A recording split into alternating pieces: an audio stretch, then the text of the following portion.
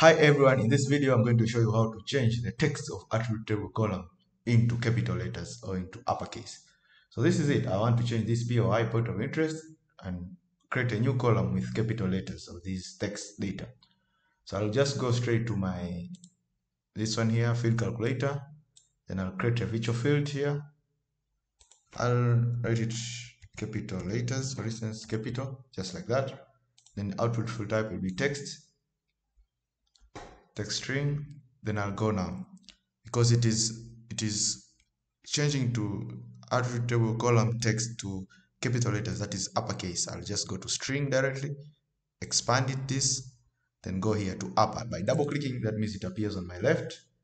So here that means the expression here say upper, then this is the column name, then it changes to the uppercase. So because I know the column name should be this POI, then that means I'll go straight to my fields and values here, then double click. So you need to close the parentheses so that it can take in charge. So here it says symmetry. It gives you an example to be to symmetry with caps. So that's it. So by pressing OK, that means I have my attribute table column into uppercase or into capital letters. So thank you for watching. Make sure to subscribe for more videos like this.